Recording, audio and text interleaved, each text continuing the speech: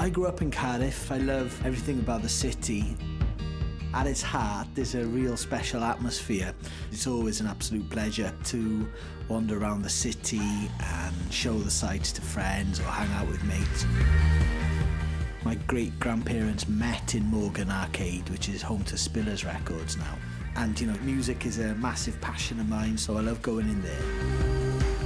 One of my favourite venues in the world is Club Iver Bach on Womanby Street, which is a really vibrant, bustling area.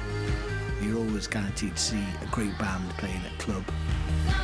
Soon Festival, we started a long time ago now, but it's become a really exciting, vibrant part of what's going on in Cardiff.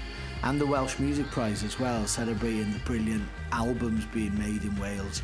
A way of showcasing everything that's going on within the Cardiff music scene.